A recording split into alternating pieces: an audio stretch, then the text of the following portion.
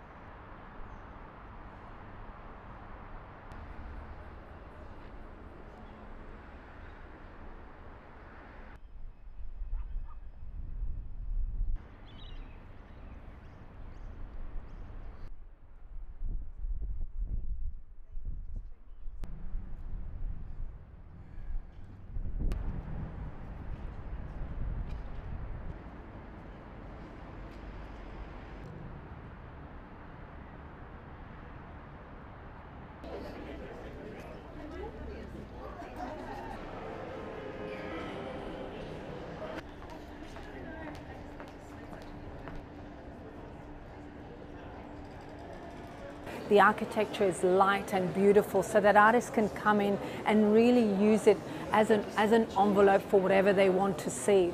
So that's one of the biggest features. The other really important feature is that it's a building that looks towards Sydney in all of its glory, so that you have a vista to the city, you have a vista to the Royal Botanical Gardens, a vista to the harbour, but then also importantly for me, you've got a vista down to Woolloomooloo, which is where the first migrants came through and which was also an area that was quite impoverished till not that long ago. It's gentrified now, but it's a really important area, key area also for Aboriginal people.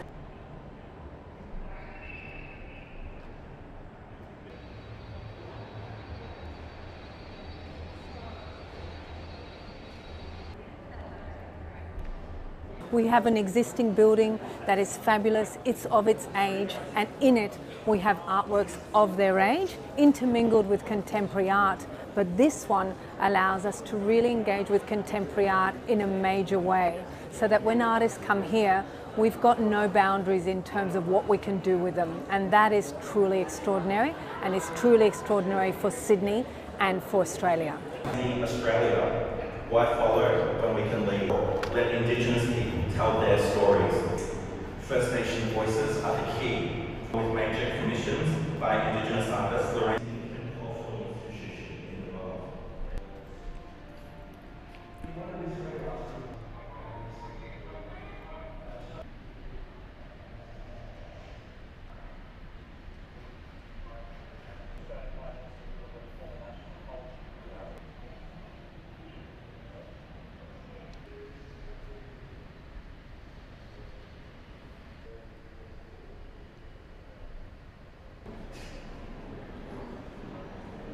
We're really conscious that we wanted a gallery just for Indigenous art, so people could come in and get a sense of it, but then the rest across every floor is about conversations with other artists, and that's extremely important.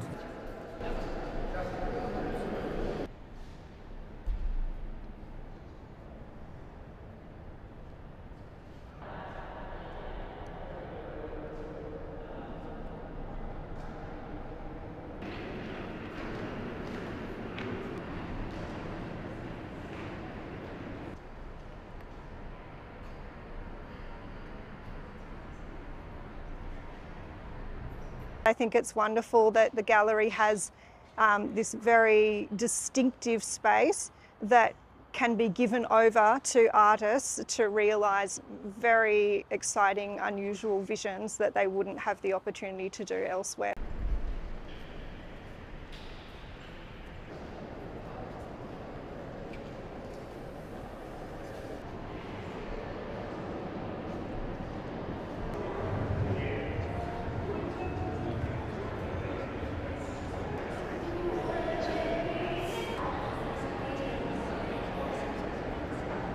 I think Sydney's cultural life has been evolving, and it's been evolving through the way that we have been evolving as Sydney-siders.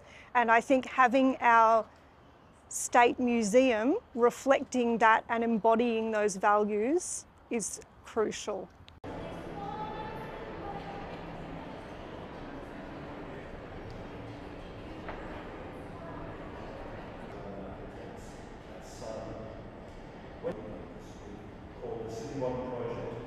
We're seeing a breaking down of the silos between different categories of art, not simply Asian art, Indigenous art, 20th century art. New conversations are arising from the way those works are being presented, and that's a reflection of Australia's continuing multiculturalism and the way that we continue and are growing our sort of how we embrace our diversity.